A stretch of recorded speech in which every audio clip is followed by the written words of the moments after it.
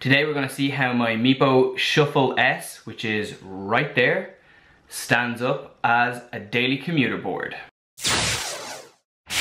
Hey, what's up guys? Welcome back to my channel. If you're new around here, my name is Ronan and I make vlogs and I make product and tech reviews, and in today's video we're kind of vlogging but we're also kind of reviewing. If you've been following along with my channel at all recently, you'll know that Meepo sent me their new budget board, which is the Meepo Shuffle S or the Meepo V4S. And up until now, I've actually been using their previous generation board, the Meepo V3, as my electric skateboard, and I've been using it kind of as my kind of daily driver.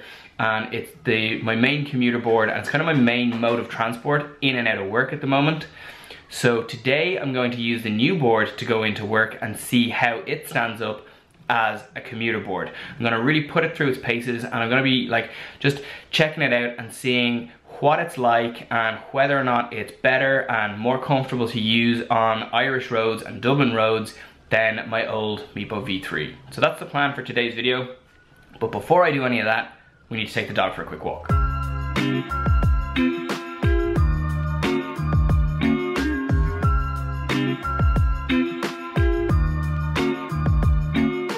So back from walking the dog a little while now, and I've had my breakfast and I am just getting ready to head into the office.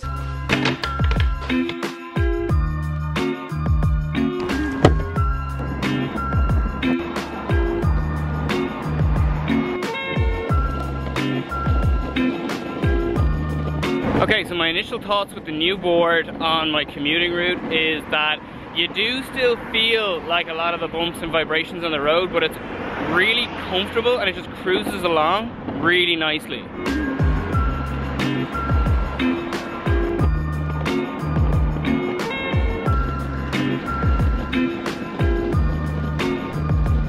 I said in my last video about this board, like my initial thoughts of the new board was that my leg didn't get tired or cramp up at all. It is doing that a little bit now, but it's only kind of starting to cramp up, whereas with my old board I would have been cramping a long time ago. But so far I'm definitely going over bumps and stuff much more easily and much more comfortably than I had been with the previous board.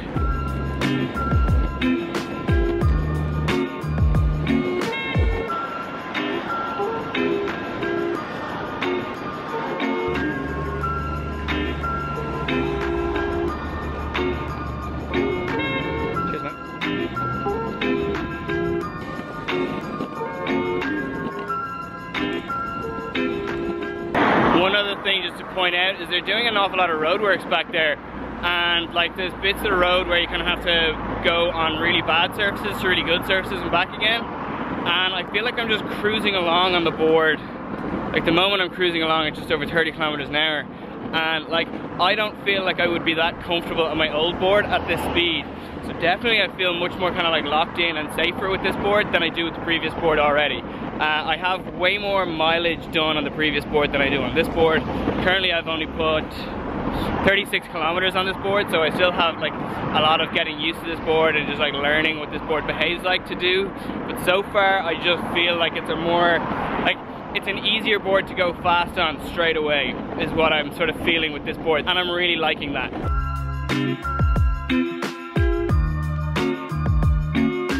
I'm at about the halfway point now on my trip, and my board says it's just used 1 bar of battery on the 4-bar battery indicator, so about 25%. Before I got up to the top of this bridge that I'm on though, it was actually saying that I'd used 2, so I'd say that 2nd bar is going to drain and disappear completely as soon as I get back on the board.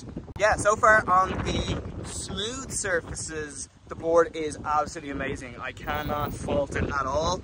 But just as I come down past the top of this bridge, I kind of get very close to my least favorite part of this entire commute, just because the surface is so bad. It's also just suddenly gotten incredibly windy here right now in Dublin today.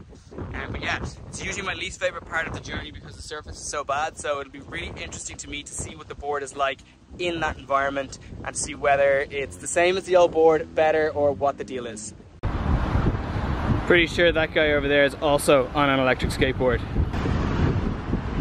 That's awesome. I never see people on electric skateboards in Dublin. Well, I mean, I've seen like a handful, but That's so cool. So all this surface down here is super rough, and actually as it gets down to the bottom of the hill, it gets worse. So it's gonna be super interesting to see how it feels with the Shuffle S.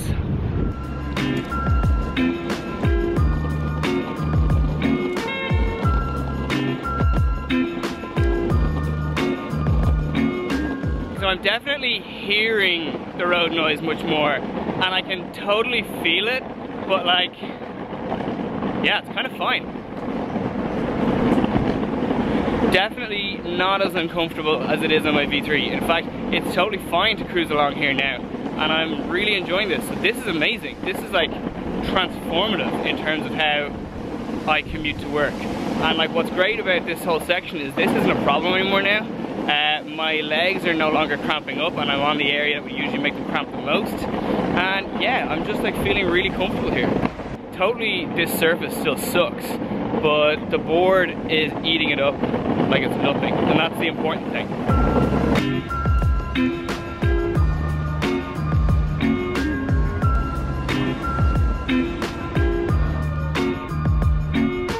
And then what else is really cool is that awful part of my commute is only really short, and once I get past it, I'm into like my favorite part of the commute, because it's just like super smooth for the next like, I don't know, 100 meters or so.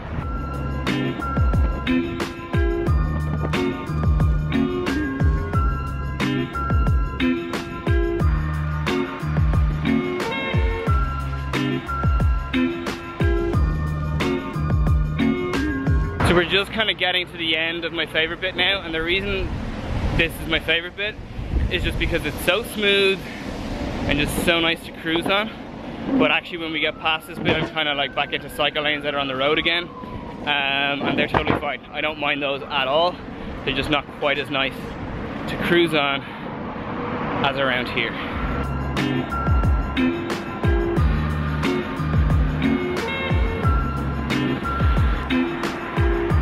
So depending on traffic lights now, I'm a little bit less than 10 minutes away from the office, and yeah, it should just be like a nice kind of straight cruise all the way in. Surface is a bit rough here, so let's see what this is like. Yeah, fine. Like again, like I can feel the rough surfaces, I'm aware of them. They're not particularly uncomfortable. So this Meepo V4S or Shuffle S, whatever you want to call it, with the new 105 donut wheels, like it just eats up the poor road surfaces really, really nicely. And so far I'm really, really enjoying using this board. Still have a little bit to go, so if anything changes I will let you know, but otherwise I'm just gonna enjoy the rest of the trip.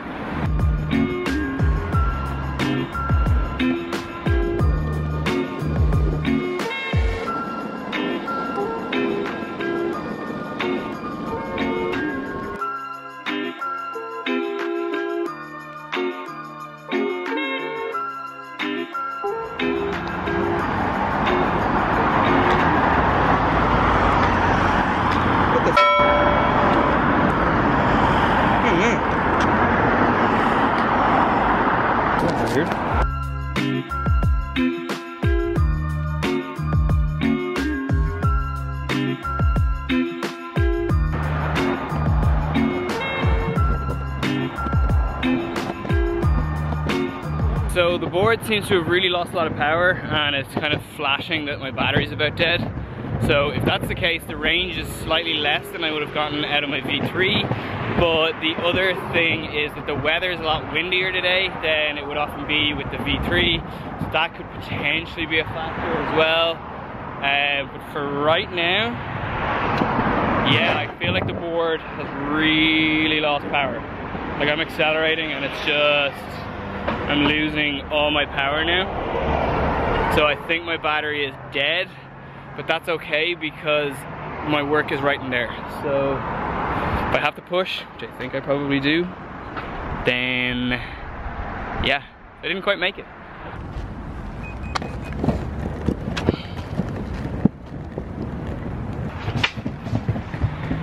Thankfully I can still push it, but it's not as fun.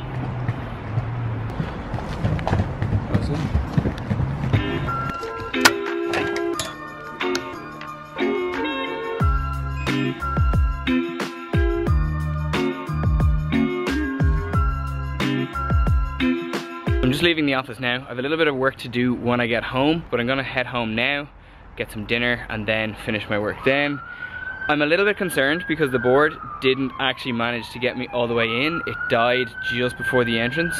So I'm a little bit concerned about, and I'm curious to see if the board can get me home. It was super windy earlier when I was coming in. Looks like the wind has died down a huge amount now. It actually looks really calm. So I'm hoping that the board will take me all the way home. I will let you guys know when I get there.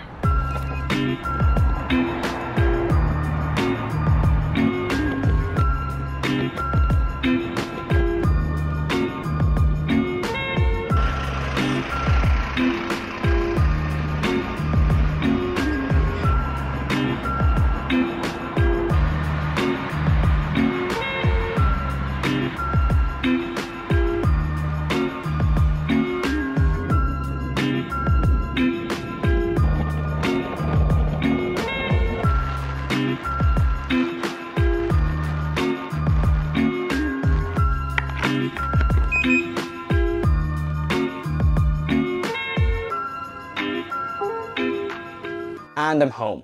Actually, I've been home for a few days, and the first thing I will say is the board didn't make it home. I recorded a clip immediately after I got home, but it was kind of a bit all over the place. So I decided I'd take a few days, think about it, think about what I wanted to say, and then I'd come back. So here we are. The first thing I want to say is the board didn't make it into work or out of work. So for me, the Shuffle S standard range doesn't work as a commuter board, but there's still an awful lot that I really like about this board, so I want to go through that first. First up, I want to talk about the wheels and the deck configuration and that combination. So those 105 donut wheels and the stiffer deck really makes the board feel super comfortable when you're on it, and you just feel like you're really locked into the board and you feel like the board is really stuck to the road.